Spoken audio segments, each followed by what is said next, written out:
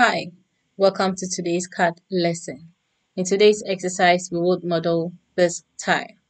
Please consider subscribing if you're yet to do that. Also do well to like this video if you get some value out of it. If you would have any comments, questions, or concerns at the end, you can leave them down in the comment section below. I would address them as soon as I can. Let's begin with today's exercise. Let's open our worksheet to begin this model. There's a new up here. This is going to be in millimeters, and so under part create 2D and 3D object, standard MMIPT, under the metric template, and we would create.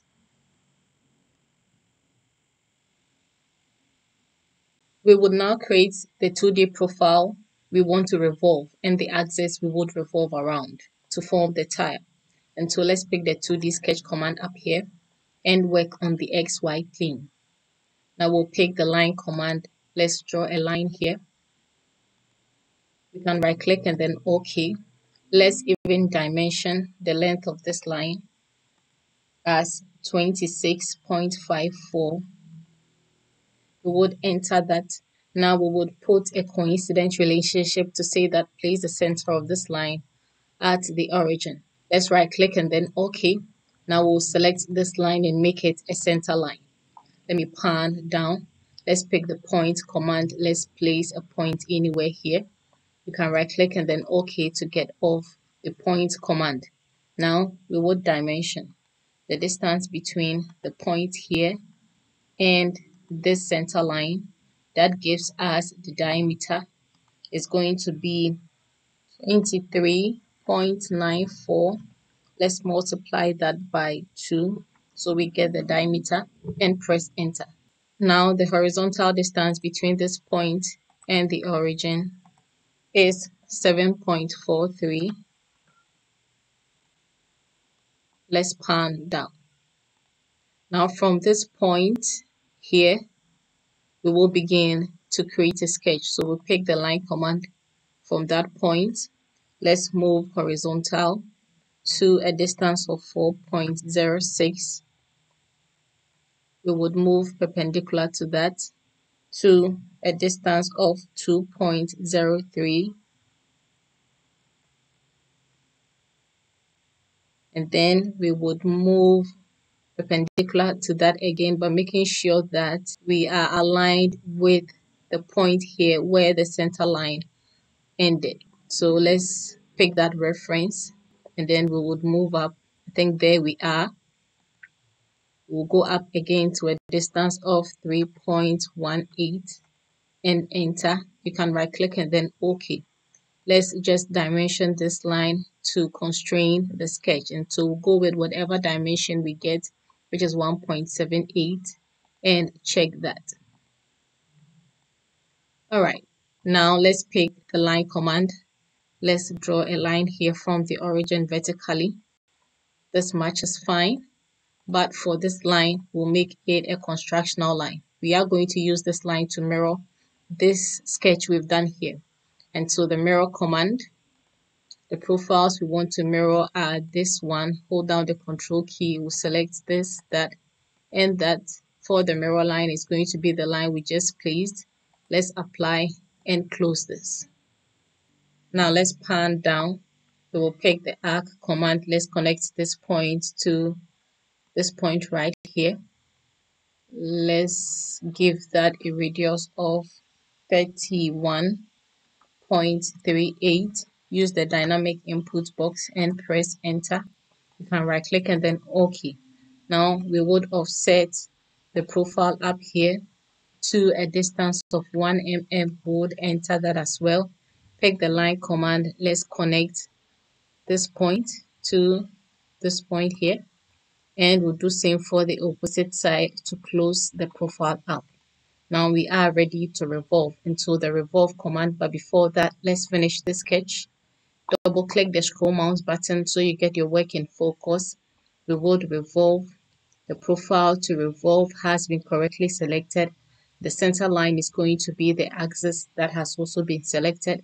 The preview looks fine, and so we can OK. Next, we would introduce a plane. And so let's look for one of the default planes to work on. It is going to be the XY plane. And so select that and create a sketch on that plane. Let's pan down a little. Now we can slice, and so the slice graphics down here just so we can see the plane. Let's offset. We want to offset. Let me zoom in a little. This line, but before that we have to project it, and so the project geometry command, we would select that line and then pick the offset command. Now let's offset this line in to a distance of 0.7 and let's enter that. But we want to continue this arc a little, and so let's right click and then OK to get off the offset command. Just locate the point where that arc starts. It is right here. Just click and then you can drag it further. We'll do same for the opposite side, just a little. And let's apply the horizontal constraint between the two ends of the arc. You can right click and then OK. Now we can finish this sketch. So we revolve. Let's make sure you turn on the surface mode. And then for the profile to revolve, we would select the arc we just placed. The axis, we want to go around the x-axis. There we have a preview. It should go around a 360-degree angle until we would OK. So now we pick one of the default planes again. We can work with the XZ plane, but we want to offset that to a distance of about 36.7. We'll check that. Now on this plane, let's create a sketch. Let me turn this around and even zoom in a little. Let's now project some lines. And so project geometry command, we would project this line and then also that. Next, we would pick the arc command. Let's just pick any point here and we will connect it to the line we projected. Let's give that a radius. This much is okay. We'll do same for the opposite side, but that is a little bit smaller in terms of radius than the first one we drew. Let's apply a fillet, and so the fillet command, the fillet radius is 1 to these two arcs. You can right click and then OK. We would also offset the profile we've just drawn to 1 mm and enter that. Okay, let's pick the line command. Let's connect this point to that one. Do same for the opposite side. Now we can trim off the excesses, and so the trim command, let's select this excess as well as that one. You can dimension this if you want, but let's just move on until we finish the sketch. Now we can extrude, and so the extrude command, the profile has been rightly selected, but the distance we will choose the one that says 2. We want to define that with the surface extrusion we did, which is this one. So I'll select that, but it's going to be a cut. The preview of that looks fine, and so we can OK. Let's see what we have. All right, you can turn off the visibility of the work plane and also the visibility of the revolution here. This very one revolution is RF1. Now let's create multiples of this along the surface of this tire. For that, we'll use the circular pattern command, and so select that up here. The feature we want to create circular pattern of is going to be this very one. I have selected that. For the rotational axis, we can go around the x-axis. And for the instances or occurrences, we want about 16 of them, equally spaced around a 360-degree angle. And so we OK. Now we want to mirror this on the opposite side. And so the mirror command, the features we want to mirror, we can select that is going to be the extrusion one. Hold down Control key, select the circular pattern we just did. For the mirror plane, we can use the XY plane. No. Let's do the XZ. No. YZ, I think. Yes. And we can. Okay. All right. So there we have it. Let's now change the appearance, and so we'll drop down the appearance options. I'm going to do the black cast for the entire body.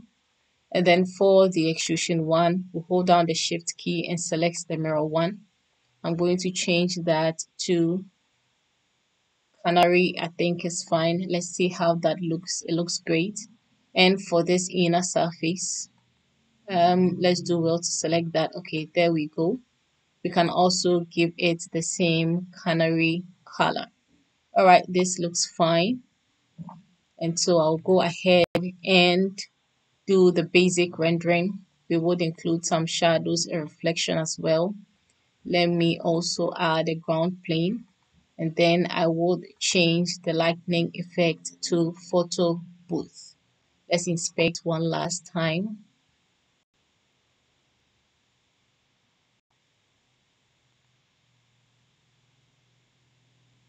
All right, and so that's going to be it for today's tutorial. I hope this has been helpful.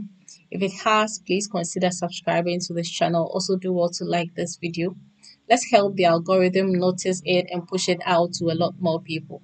If you would have any comments, questions, or concerns as well, you can leave them down in the comment section below.